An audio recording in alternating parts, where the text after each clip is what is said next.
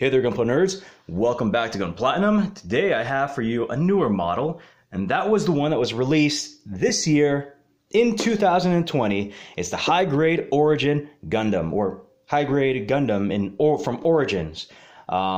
If you watch the anime, you'll know that this never made the appearance. It was only in the novel, so I'm really hoping that Sunrise releases an anime for this, because I would just love to see this mobile suit in action. We already had the master grade version of this one.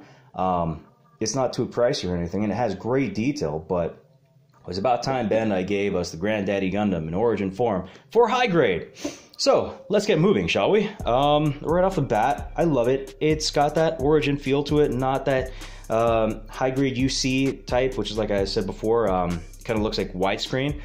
But you have a really wicked illustration in the background of, you know, like Gundam in the front and just explosions in the back. This thing is packing heat, as you can tell from all angles, you know.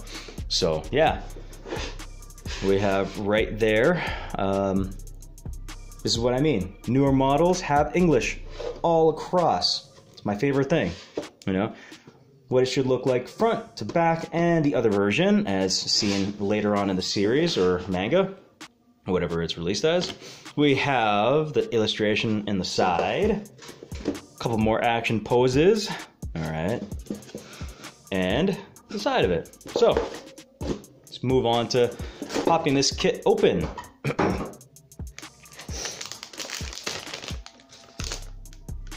So we have our typicals, OG colors, blue, red, yellow, white. Pretty basic so far, nothing too fancy.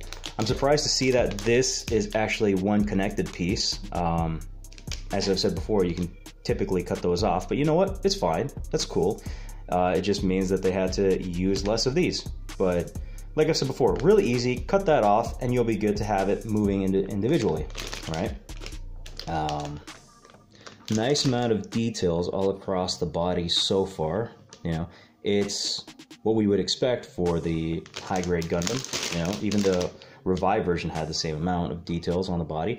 So we have a bunch of polycaps here. Not something you're really looking forward to when building them, but then again, because the high grades are smaller scale, they can actually take the weight better, so polycaps isn't so bad. And in the middle, it looks like we have the backpack cannon that, you know, we'll be seeing. Cool.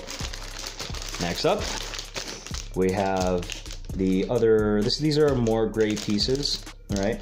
I don't know if you can see that. So right there, we have our color correcting stickers, quite a bit of them. I see there's one for the V-fin, or V-crotch. I'm a little disappointed on that one.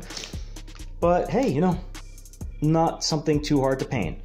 We have a couple of sticker style decals, you know, and armor pieces. So this is all basically for the joints. See here, that's most likely for the legs.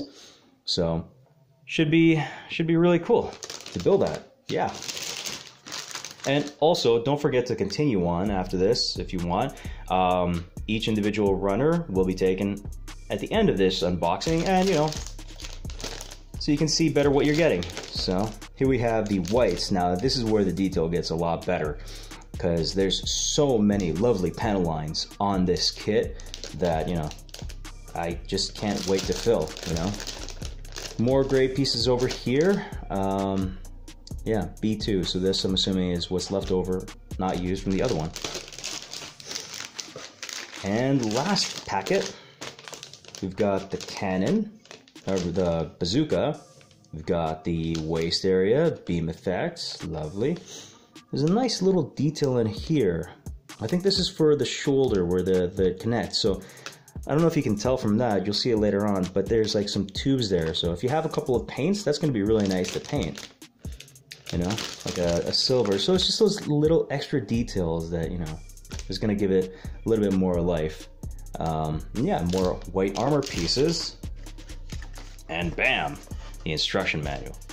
As I've said, one of my favorite things is that they're in English. So, okay, here we have early type and then middle type. So you can basically customize it any way you want. They gave you a couple of options for it, right? Which is nice. I mean, obviously it's Gunpla. You don't have to follow exactly like how it looks. You can mix and match whatever one you prefer. But yeah. So here we have you know. Nice, clear instructions. Everything's in English. There is that code on the bottom for anybody that wants it. You know? This one is a little different in that it's really dark. This instruction is actually pretty dark. I mean, I'm kind of surprised by that. It's going to make it a little challenging to kind of tell the finer details. Sometimes you need those ones in case you lost your footing and you want to compare it, because they're really good illustrations. But yeah, I'm surprised. Not that it's a bad thing, but just lots more color though. That's neat. So there you have it. That's your instruction manual. And ooh, sticker guide. Not going to use them, but whatever. You have your more action poses of this bad guy, good guy, and yeah, your color guide as well. So that's everything that comes in the box. As I said, after this, taking a picture of each runner, and yeah, keep an eye out for that. And I'll see you all next time on Gunpla-tinum.